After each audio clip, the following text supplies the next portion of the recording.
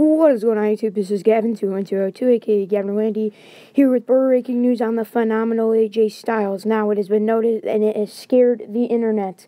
Apparently, it was noted that AJ Styles was injured severely on WWE Thursday Night SmackDown, which has not aired yet, but it was taking place last night.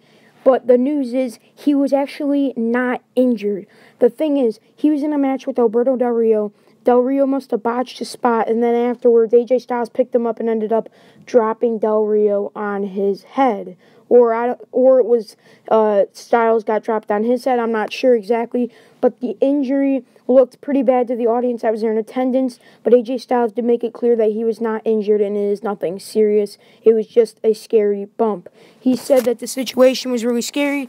He did not want to be risking getting taken out of the WWE World Heavyweight Championship match, and hopefully he's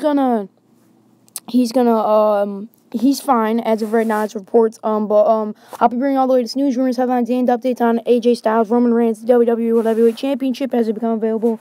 In order for me to do that, I need you to like this video, favorite this video, share this on every social media platform that's the only way possible, and definitely subscribe. Thanks, guys.